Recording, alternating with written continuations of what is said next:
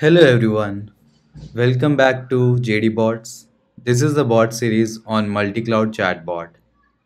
It's been a month where we haven't uploaded any content on this Multicloud Chatbot.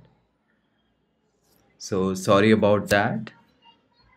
So what we are going to do, we'll be creating the Azure bot resources and connect the bot to the Microsoft Teams channel and show you how you can allow your organization to have access to this particular chatbot and how you can add this chatbot on the sidebar like side load window. Okay, so I'll be creating two resources. One is for the developer Azure bot and another one is production Azure bot. Okay,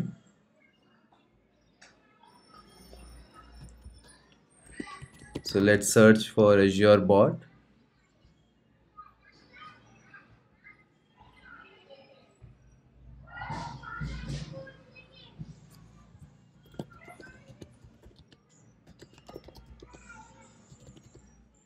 So the first resource name I am just giving it as dev, and I'll use the same resource group. Let's change the pricing tier to free and review and create. By the time this is completed, I'll start the process of creating my next resource that is for the production use.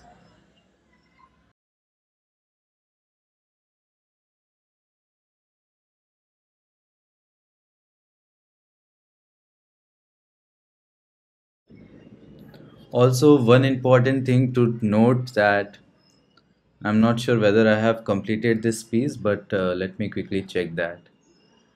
So I think yeah, we haven't developed much on this chatbot. We just connected this to CLU. Okay, so that is fine. So now let's go to resource group. I need to make sure that I create two resources for the storage account. One we have already created and one is for the dev and one is for the developer purpose. The reason being, when we are implementing most of the functionality in Microsoft Teams, let's for example if we have one storage account and that we have connected to both production bot and the dev bot, then we will have it will not work because it will have two different conversation IDs for a user. So in order to differentiate that, we'll be segregating both dev resources and production resources. Okay,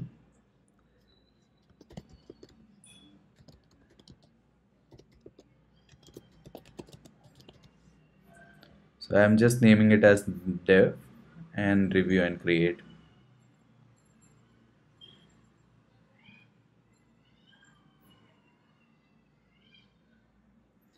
Also, let me see if I have any text that will be displayed on the chatbot. I think we do have adaptive card, if I'm not wrong. Yes, we have adaptive card. For now, let me just run this bot in emulator just to have a remind me on this particular chatbot because it's already a month since I forgot what was the implementation that I have completed.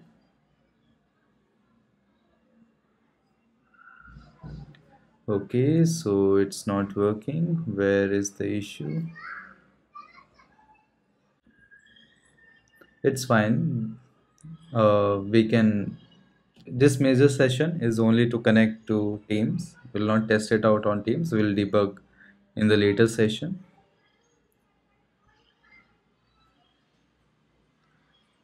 All right. So Let's go to our resource group. This is for the dev bot. Let me copy the app ID and let's put them in app settings for development.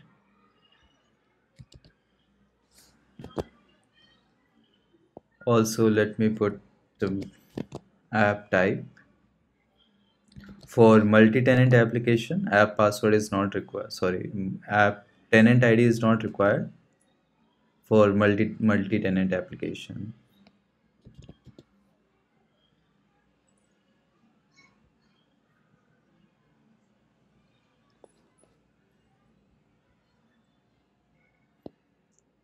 So I'm just going to put three values: app type, app ID, and app password.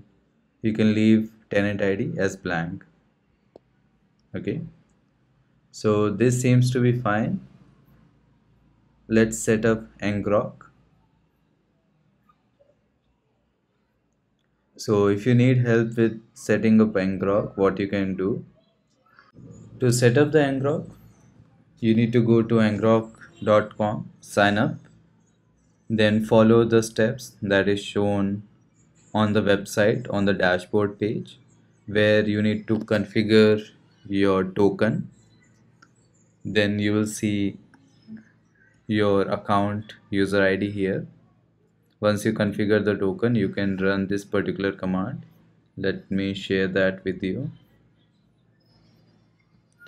So for quick development and quick opening for the ngrok, I have created a batch file. So whenever I'm developing my bot, I just double click on the batch file to run this particular command. So you need to run this command from where you downloaded the ngrok. Yeah. So if your application is running on another port, make sure you change that here. And yeah, this is the command that you need to follow.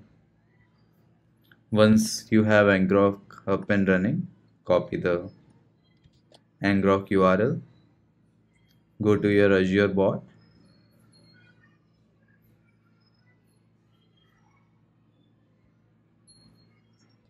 paste it here, /API/messages. Okay. And since we are developing is this for the Microsoft Teams channel, go to channels and we need to configure Microsoft Teams.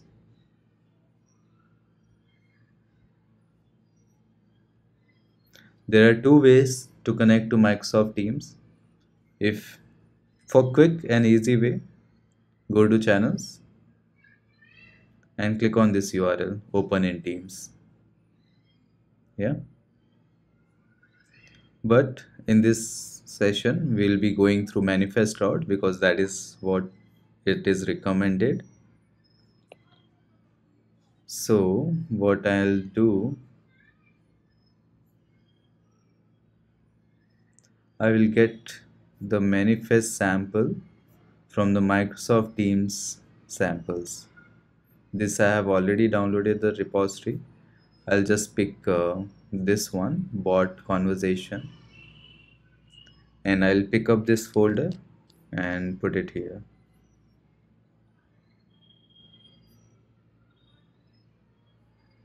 Okay. And this one I need to update with my app ID. Copy your app ID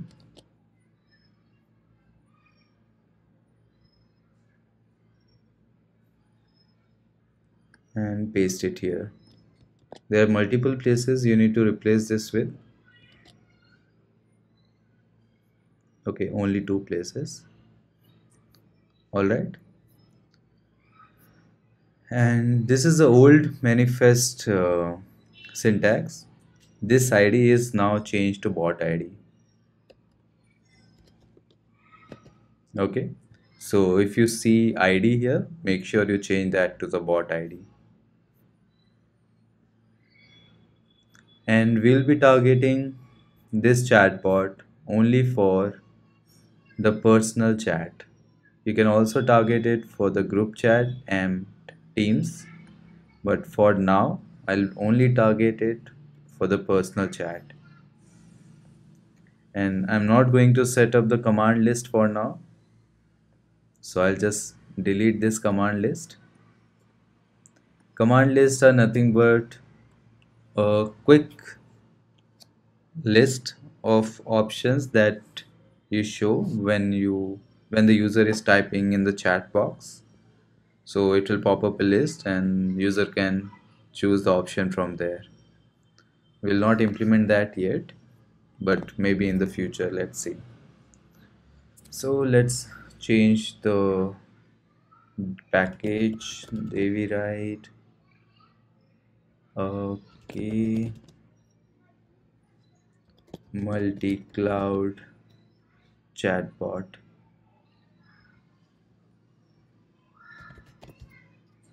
Okay, let's keep it multi-cloud.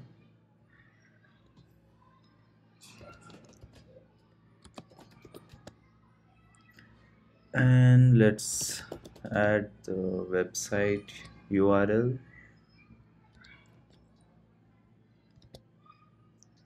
And also add the app name. So this is a short name and this is the long name. So I'll just add multi-cloud bot as a long name. Description: this bot allows you to interact with multiple cloud providers. For now, let me keep only this for now. Okay. And yeah, valid domains, you can keep it, but yeah, it still works without the valid domains, but you can keep it if ngrok is not allowed. All right. So what you need to do, just go to the file location, select all and zip it. Okay. Once you zip it, we need to upload this package to our Teams channel. So let's do that. If you want this chatbot to be available to your whole organization, then let me show you that how you can do it. We go to apps. If you are an administrator, you can directly do it from here. Upload an app to your org app catalog. Okay, if you are an admin. If you are not an admin, you can use the third option. Then administrator has to approve your request and it will be available to the whole organization. If you are a developer, use the first one, and if you don't want other employees in your organization to view your chatbot, just select the first one. So that means only you will be seeing and you can develop it further. Yeah. So we'll be using the second option. If you're not an admin, use the third option. Since I am the admin, I'll be just going with the second option. Just upload your manifest.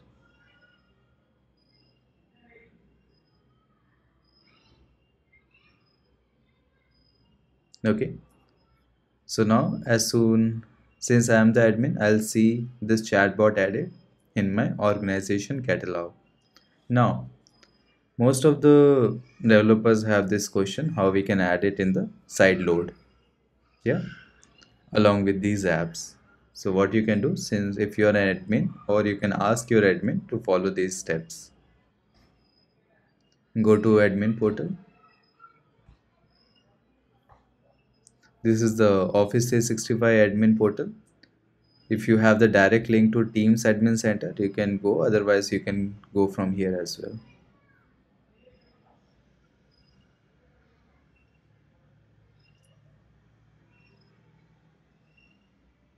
Okay, now go to Teams app, set up policies,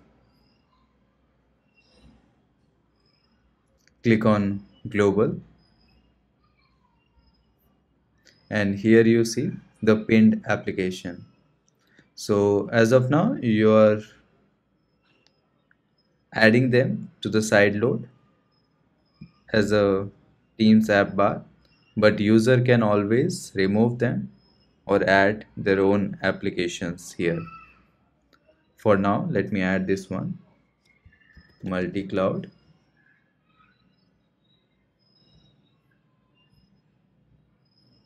Okay, so I need to be on the priority, so I'll move this up. So let me put that here after the calendar. Okay, so it might take some time, mostly 24 hours, to reflect these changes for the whole organization. If you have a small organization, then you'll see in couple of minutes.